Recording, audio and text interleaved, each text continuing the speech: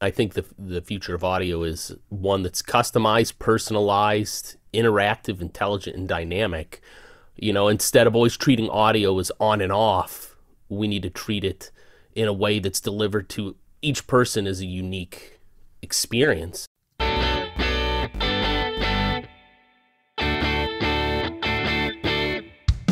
Welcome to Audio Branding, the hidden gem of marketing.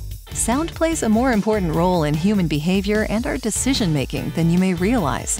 In this podcast, I'll help you understand the art and science of sound so you can better influence others in business and your life. I'm your host, Jody Krangle. Let's delve a little deeper. This is the first part of my interview with Jon Brennan and Sean Beeson from Sonic Signatures. For today's interview, we have a 2-for-1. That doesn't happen a lot here, but these two make up a powerful sonic duo, so I didn't want to split up the band. My first guest is Jon Brennan, a music composer and sound designer with 20 years of experience creating sound for iconic brands and multimedia platforms. With the rise of voice, podcasts, and streaming, he's founded Sonic Signatures to enable brands to effectively use branded audio across all campaigns and platforms. He's created audio logos, original music, and sound design for leading brands including Amazon Alexa, Tide, Southwest Airlines, IBM Security, Mercy Health, Union Home Mortgage, and Keep Truckin'. His film scores include internationally distributed feature films and documentaries, and he has an MFA in music composition for the screen from Columbia College Chicago. My second guest is Sean Beeson, a composer and sound designer who has worked on hundreds of scores for games, ads, trailers, and podcasts for clients like Google, Disney, McDonald's, Taco Bell, State Farm, Wizards of the Coast, and those of you that know me know I really approve of that one, Neoglyphic, and Sony. While at Google, he helped develop the sonic identity of Google's Pixel phone, Pixel Buds 2, Google Home, and Mac Speaker. He's contributed to 3 Emmy Award-winning projects and has been nominated for multiple Game Award Network Guild Awards. If you want to understand why audio is so important to your brand, Jon and Sean have a thing or two to tell you about that. And, I created this whole podcast for that.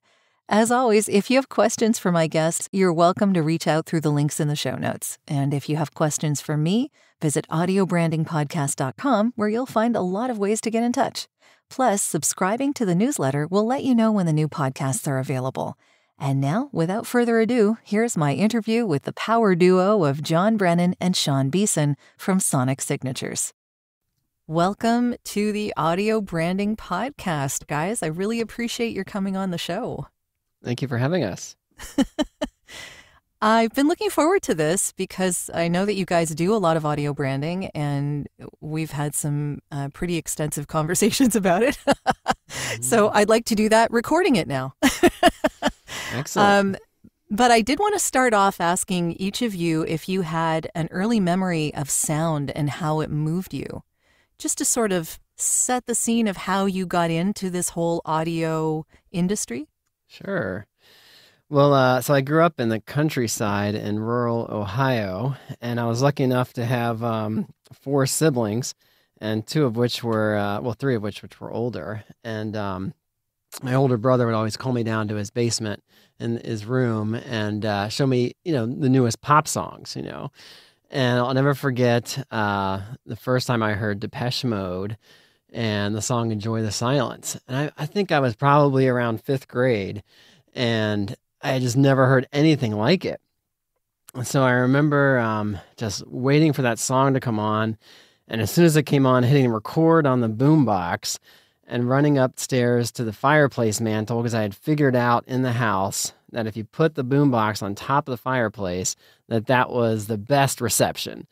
And I finally got that song recorded. Resourceful. Yeah. And I just remember listening to that song over and over again. That's great. Did it inspire you in a particular way? Like, was it the emotions it made you feel, or was it just the way the song was made, or? Yeah. I think it was just that electronic instrumentation, and it was just so different, at the time for anything that I had heard. And, it totally influenced my life because then, I became a teenager and I chose to learn how to play piano and play keyboards and Sure. and have a rock band, but, playing keyboard songs. And Depeche Mode influence has always been there. Okay, I have to ask you, what was the rock band called? Oh, my band in high school? Yeah. Believe it or not, it was Sexual Chocolate. See, those are always the best ones, the ones in high school. Yeah. We had an African-American lead singer, and he liked to perform with his shirt off on stage. Okay. And I think Jimi Hendrix was kind of his idol, I think, in some ways. Okay. But so Sexual Chocolate. I love it. That's great. What about you, Sean? Do you have any early memories of sound? Yes, yeah, mine aren't quite as exciting as that. I think we need a reunion tour. Yeah, of that band. Sexual Chocolate. That's pretty exciting. Yeah, so some of my earliest memories, even from my childhood, they actually involve playing video games. And so I jokingly say that I was born with a Sega Genesis controller in my hand. You would put in a game like Sonic the Hedgehog, and you're greeted with this gigantic white background and a very bright, vibrant blue logo that says Sega. And of course, you get the singers that go, Sega. And I just remember hearing that the first time and being like, wait a second, that seems really high fidelity, to have something like that in the game. And what was always so fun about that is you would put in a different game, and I'm thinking of like Jurassic Park off the top of my head, and it shows the Sega logo, and the T-Rex pops up and goes, Sega. And so they had this trend of having the logo, which was, uniquely different for a lot of games, had kind of their own branded spin on it. And so that always has stuck out to me is something that I remember from a very young age of kind of getting me really interested not only in audio, but also in the game industry. And, they're still using that branding to this day because of how effective it was. Oh, yeah. Super effective. Yeah, I can imagine that would be a huge influence. They also say that when it comes to audio branding, sonic branding, that if you use the name of the company in the sound, that it's much more effective because you remember it a lot better. So Sega really had something going there. That's pretty awesome. Yeah. So where did you get started, Sean? Was it the video game experience you had, or was there something else that inspired you to get into that? I absolutely come from the background of the game industry, not only working in very serious kinds of games, but also doing a lot of work in casual gaming, where sound is such a vibrant part of that experience, as well as working in the casino industry. So working on slot machines, where if you're working on a themed slot, every sound, every bit of music has to really accentuate the theme of the slot. Sometimes annoyingly so. Like you have to hit, you're competing with so much other sound in that environment.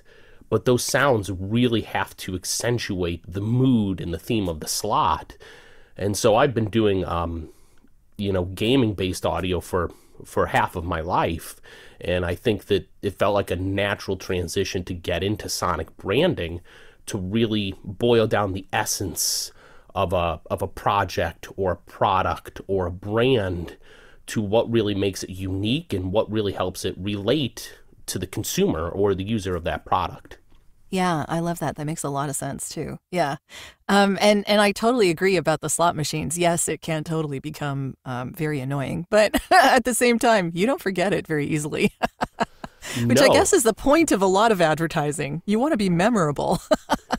And there's a lot of techniques and tools that you use, especially in gaming, that kind of translate perfectly to doing sonic branding, some of which I'm sure we'll talk about, but one that's very common is the shape of a sound, the shape of a melody. Just like in a slot machine, if you need something to sound celebratory and exciting, you will tend to use notes in a specific orientation that really makes it feel uplifting and energized, versus if you fail at getting a free spin or you lose a bonus, then all of a sudden you will reverse the direction of those notes. And the same thing applies to sonic branding. If you want to achieve a certain effect, there's things that you can do musically to kind of to aid that process. Sure. Kind of like a strange question for you that sort of goes off of that. And I know that in advertising, they don't like doing this either, but bad sounds, like, do they want people to hear, sounds of disappointment, or are they really gearing towards the happy sounds? Because it seems like in a lot of advertising, they never want people to be angry. They never want people to be upset, right? So I guess, how does that carry through with the gaming situation? It's sometimes in certain kinds of gaming, you really want the player to feel despair or discouraged if it's part of the narrative. When it comes to some casual gaming and gaming where you really want the player to be constantly engaged, or in the case of maybe slot machines, you want them to be a little addicted, they will always say, even if the sound is negative, it still has to be positive. Even if you're losing, you need to be winning. It always needs to sound as if you're winning, even if you're losing a lot of money, because it's important to have the player not feel put off, to not feel discouraged. And I think branded audio and UI audio and UX audio are the same way. Even if you need to coach someone about a negative behavior or alert them to something, it still needs to fit in the ecosystem of that brand. It can't be so far out that it feels disconnected from the experience. Mm-hmm. Yeah. That's a very good point.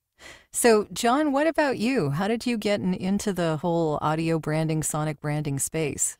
Yeah, I guess I remember that moment. My wife and I were actually at a log cabin in the woods, and I guess we're just talking about the future of media. I was actually reading an article in a magazine. It was just this convergence of media at the time, with podcasting being new, and the Amazon Alexa device was new, and just this convergence of technologies. And I just remember thinking, man, this is the future of audio. This is where I want to be. I want to be on the forefront of what's happening and shaping where things are going. And I think it was really at that moment that came home and started thinking about rebranding and created the Sonic Signatures brand, really. Yeah. And that was probably 2017, I guess, is when that happened. I know that we're all dealing with a lot these days, so I really wanted to acknowledge those that have gone out of their way to leave an honest review of this podcast. Like Gregory, who writes, "More. There is more to branding and marketing. Thanks to Audio Branding for introducing me to the world of audio and sound. Love it." Thanks, Gregory. I appreciate the listen and the kind words. And for those of you that are interested, you can also leave a voice review now off of the main podcast page. It's super simple and fun, and I'd love to hear what you think. Now, back to the show. So how did you and Sean meet? Did you already know each other when you started the company, or how did that happen? We did. So I guess it was around that time Sean and I had met at a gaming conference called GDEX in Columbus, Ohio. Gaming, of course. Yeah. Yeah. And I had a video game there that I had written music for. And so I was there kind of with that game, and I'd looked up Sean. Well, actually, Sean had reached out earlier on Twitter, just being it's such a small world as composers living in Ohio. And so I had kind of sought out Sean at the conference, and, it's kind of a small world at those conferences being in audio. So we all kind of gravitated to each other and had lunch together. And that kind of started the relationship. Yeah. It's amazing how small the world is. Mm-hmm. It could certainly make it easier to meet people that you would want to work with on a regular basis. So I'm glad you guys found each other, because clearly you're making something great with the company. Yeah, thank you. So what makes your company different from other audio branding companies then? I mean, you started it in 2017, right? Mm-hmm. So when you did that, what did you have in mind that would differentiate you? Did you know that there were other companies out there doing that? Yeah. So I started doing some research and, looking at the market need and, what we could fulfill from that standpoint, who we could really help and be of service to. And I really thought that I wanted to have an audio branding company that had an expertise across original music, sound design, and voice. So that we'd really have, all three of those expertises covered within our business. And so that's really where I sought out partnerships from there.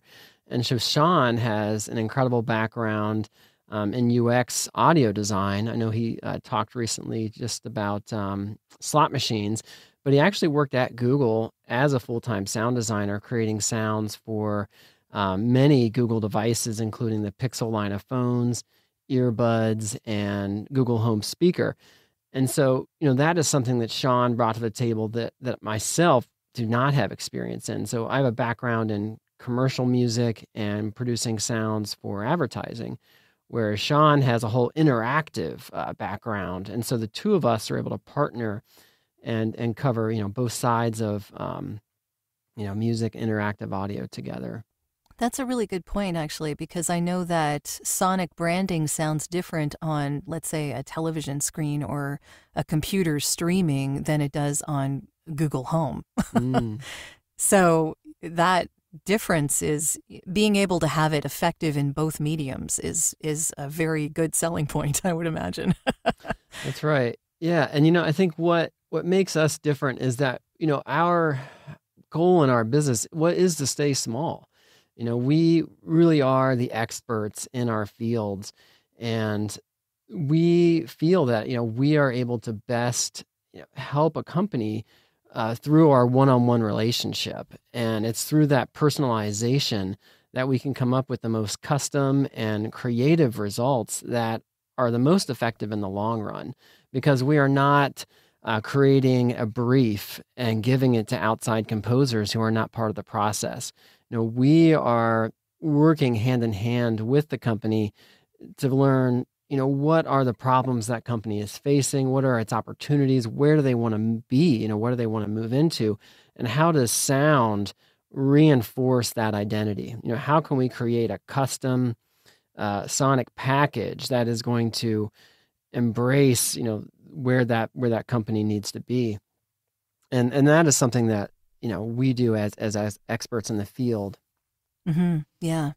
So speaking of experts in the field, do you guys have a specific definition of audio branding that you're working from? When you're creating something for these companies, what is it you're creating? How do you define that?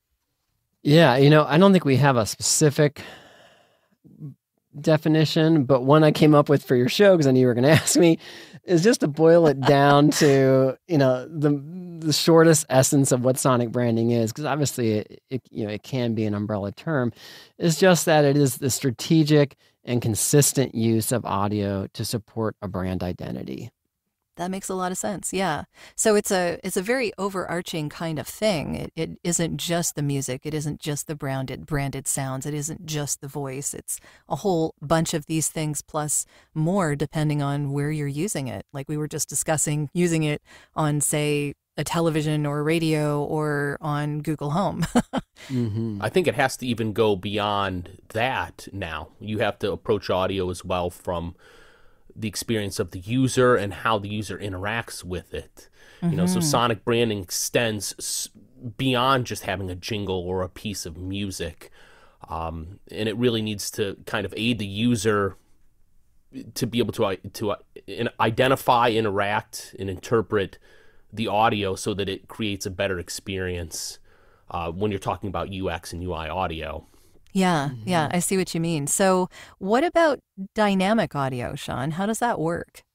Right, so I think that's another strength to the Sonic Signatures brand, is that we both have experience in dynamic and interactive audio. And especially with the way that technology is moving, everything is becoming interactive. Everything is becoming dynamic. We are placing more resources into artificial intelligence and machine learning. And so the more that the technology learns about how we use it, the more things become dynamic and interactive. And audio in traditional advertising mediums is very linear. It's very static. But the game industry has always had dynamic audio as kind of the cornerstone of how people interact, identify, interpret the audio. It's what enhances the brand. And so I think the future of audio in branding and in UX and UI audio is something that is more dynamic, something that is specifically catered to the user or to the environment. And I would even say that possibly the future of branding is one that is without visual stimulus always. People can be a bit more apprehensive to have things watching them. Yeah. And to always have a screen in front of their face. But we are pretty accustomed to interacting with voice assistants that are always listening, whether we know it or not. And so I think with audio always listening, in order to deliver the best audio experience back to the user or to the customer, it needs to be dynamic. It needs to react and interact with the user, again, in the environment that they're in. And so I think a great example of that's just a very simple example, is I always come back to Netflix, that it's audio branding. It's great. It's super loud. It's always very loud. And you never know Yes. how loud, it's going to be. You know, is my volume's at 20. Is that quiet enough? It's at 50. Is that too loud? A great example of this is the other night, we turn on Netflix at 10 o'clock at night, and that audio branding of when it pops up is so loud. In the simplest form of adaptive audio or dynamic or intelligent audio, it would maybe sense that it's 10 p.m. and that our viewing habits are that we really don't watch that much at night. So maybe that audio branding would be 50% quieter. In the simplest form, I think that audio needs to take that contextual consideration moving forward. And I think the more that audio does that and embraces interactivity and dynamicism, the more it can break away from needing visual branding to cooperate with. That's right. Sure. I agree. Yeah. Yeah. Go ahead, John. Well, I was saying, Sean doesn't even know this. I wrote a quote this morning that he's involved in for music for a museum. And as part of the RFP for the museum, they talked about the lights dimming and coming back on with each of these video experiences to kind of help the audience understand, okay, now it's time to move on. You can go into the next part of the museum. And there's, discrete videos that play. And so I was talking, in our proposal saying, well, we can also do that with the music, whereas when there's a large audience and they need to move the people through the museum more quickly, the music tempo can be fuller and faster, and that's going to move people along. And then the converse is true when there is less people, where you use the stems of the music that are quieter, more atmospheric, and a slower tempo to let people meander and take their time. I love that. Yeah. So very dynamic depending on the audience. Yeah, Exactly. I like that a lot. So that's a great use case. I don't know what will happen with that proposal, but I hope you get it. Well, thank you. Yeah. Are you looking for ways to improve your company's or podcast's impact? You'd be surprised how powerful the use of an intentional audio branding strategy can be. Want to know more? I have a free downloadable PDF that gives you my 5 tips for implementing an intentional audio strategy at voiceoversandvocals.com/audio-branding-strategy. That location does ask to put you on a mailing list, just to send you updates on when the new podcasts come out. But if you really don't want to give your email out, I understand. Just contact me directly. My email is all over my website, and I'll make sure you get that PDF without needing to sign up anywhere. If you do sign up, though, you also get access to a resources section called The Studio, where I have videos, white papers, and PDFs, discounts from my guests, and snippets of audio from my guests that no one else gets to hear. So maybe it's worth your while. Totally up to you. And of course, if you're looking for voiceovers, you can get in touch with me about that too. Now, back to the podcast. Very exciting. And it's interesting to see it used both in the sounds and in the music. So adapted to the environment that it's going to be used in. I like that a lot. Mm-hmm. Right. And I think the future of audio is one that's customized, personalized, interactive, intelligent, and dynamic. Instead of always treating audio as on and off, we need to treat it in a way that's delivered to each person as a unique experience. And I think that that's something we're always thinking about, whether it's for a full audio branding brief, or if it's for a handful of UI sounds. We're trying to think not only now, but how it's going to work in the future for the brand.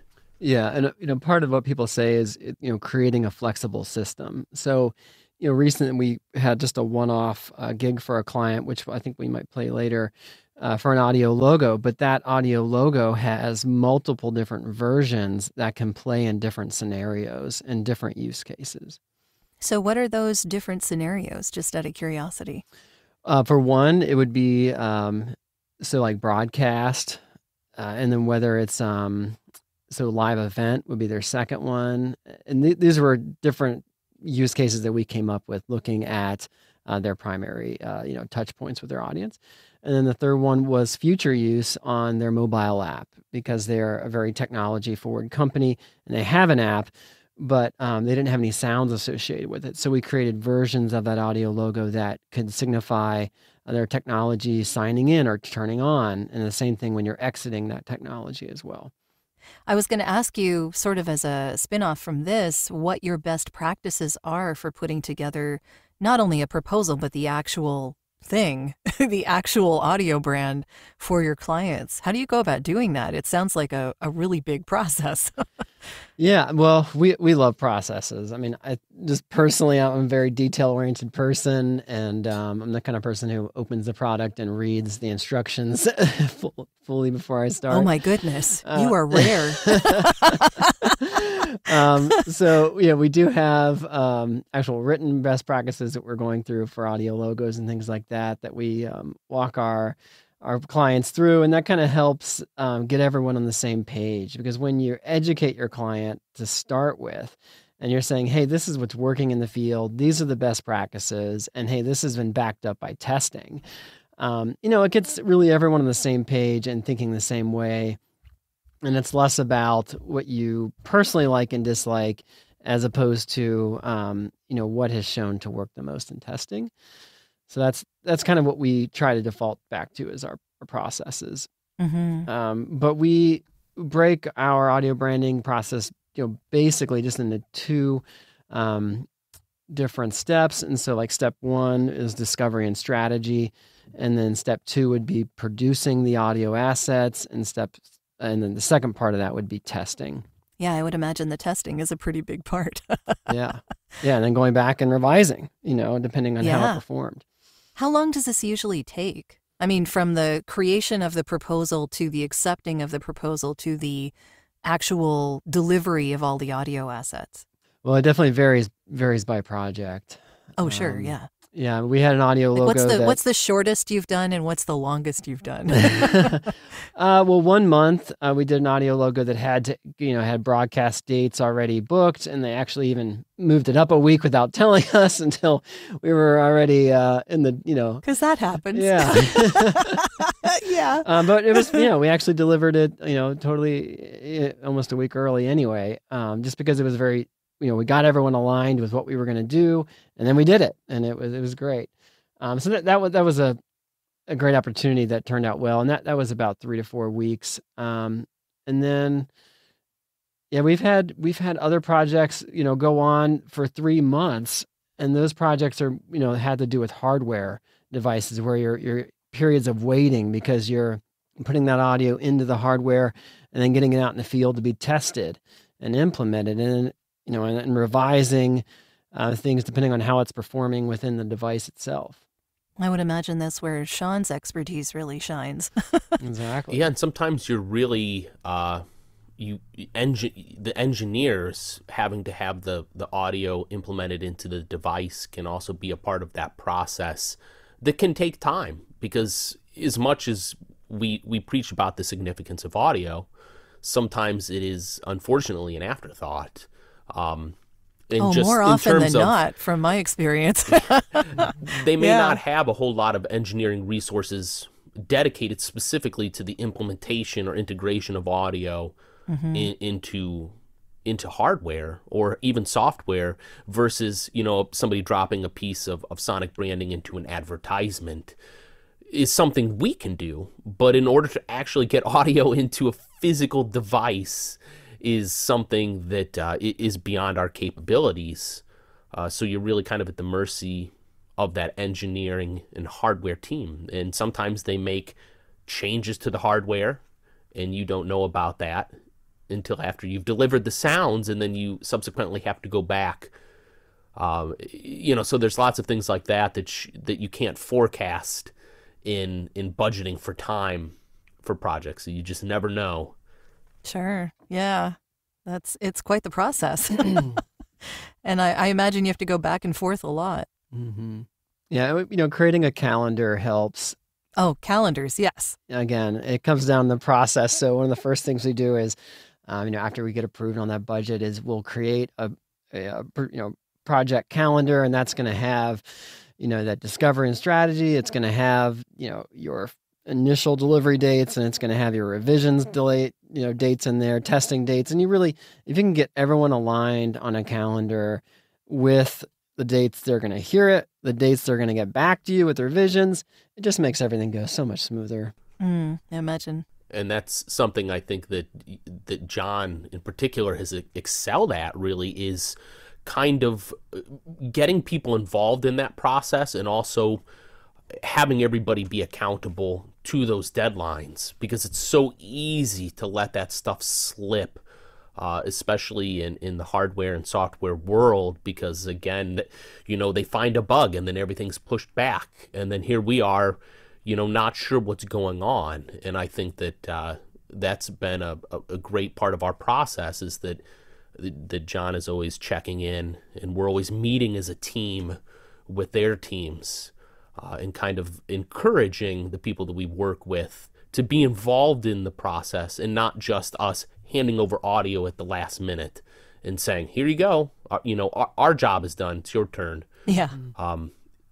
Everybody is integrated into the process, from the creative planning parts to the actual creation to the implementation. We like to see everything through from the beginning to the end, and having that calendar really is important. Yeah, I can imagine it would be. This has been part 1 of our interview. I hope you'll tune in next week for part 2. Well, that's the end of this episode. Thanks for listening. And if you like what you heard, why not tell a friend about this podcast? It's available in all the usual locations. Until next time.